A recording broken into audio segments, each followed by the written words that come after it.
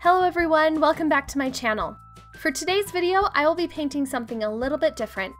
Someone requested that I incorporate fruit into an arrangement, so I did just that. First, I'm painting this peach. And to do this, I'm painting two shapes right next to each other, leaving a little bit of space in the middle, about halfway up.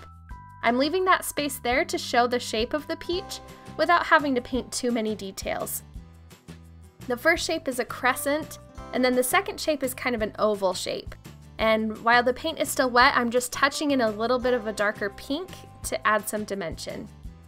Next, I'm placing the base petal shapes of this flower, and then the leaf that's attached to my peach. I'm using Winsor & Newton Professional Watercolor Paint, Fabriano Cold Press Watercolor Paper, my Princeton Round Brush size 8, and my new Princeton Round Brush size 0. I'll leave links to all of the colors and supplies I'm using down in the description box below if you want to check that out. Next, I'm going with a size 0 round brush and adding in some stems where they should go. I am looking at a sketch I drew out to paint this, so I know exactly where the branches should go. I'm not just winging it for this painting. And there's nothing wrong with sketching something out first. You're not cheating, you're just using another method of creating art. So don't let anyone tell you you're cheating by sketching out your painting first, because that's just silly.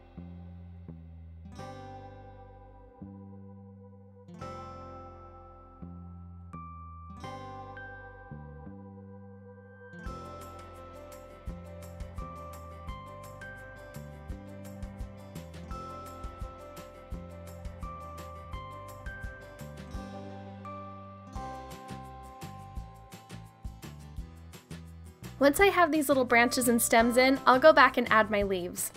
I'm not too worried about the paint from the branches bleeding into my leaves, and I kind of like the organic feel it brings to my painting.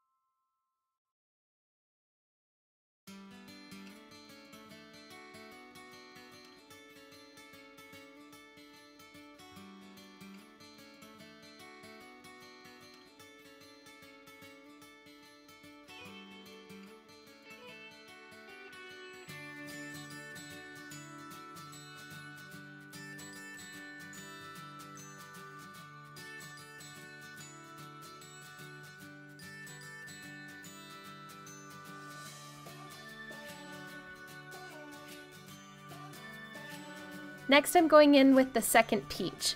Following the same method that I used before, but this time I had the leaves to work around, so the shape is a little bit different, but that's totally fine with me.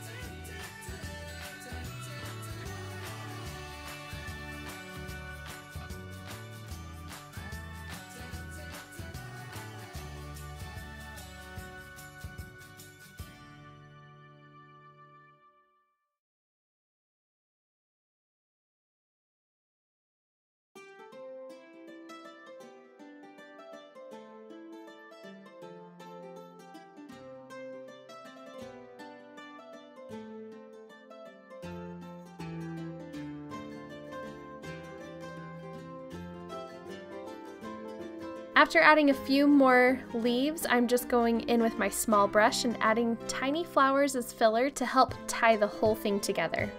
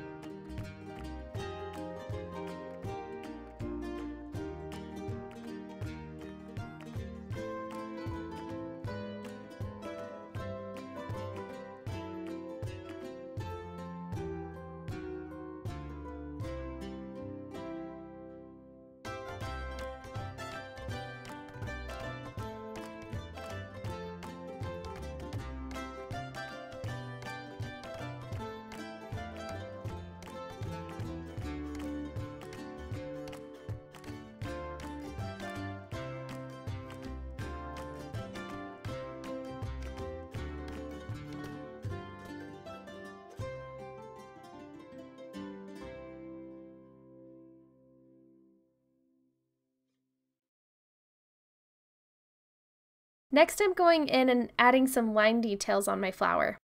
I've turned my paper so that I don't get the blue paint from the tiny flower smeared everywhere.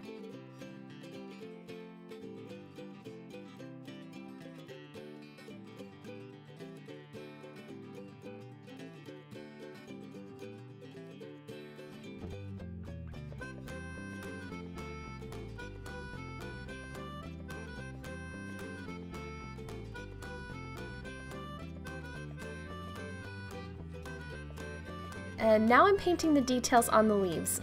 I just love the way the little lines just finish off the painting.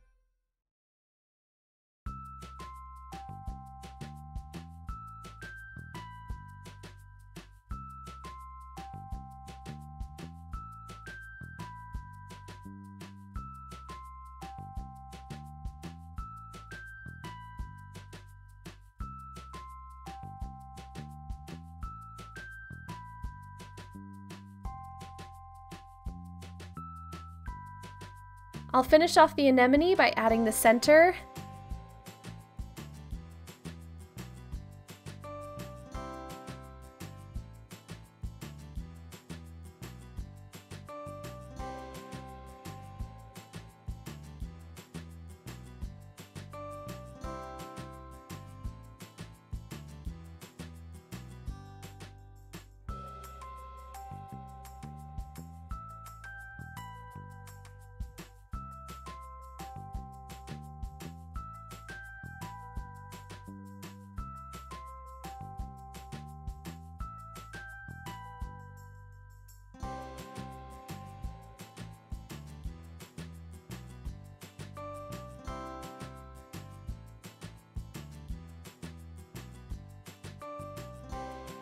I hope you guys enjoyed this video. If you follow this tutorial and post a picture of it on Instagram, please tag me at Snowberry Design Co. If you liked it, please give it a thumbs up. If you're new here, hit that subscribe button. I post a new calligraphy video every Monday and a new watercolor video every Wednesday. If you have any questions, don't hesitate to leave a comment down below. I love questions and I love requests for future videos, so send them my way. I also wanted to let you know about my online beginner watercolor floral course that will be released in April 2018. I've been working really hard on this course and I'm really excited for you guys to check it out. I have a waitlist for the course that you can join so that you won't miss anything. I'll leave a link down for that in the description box as well if you're interested. Thanks again for watching. Bye!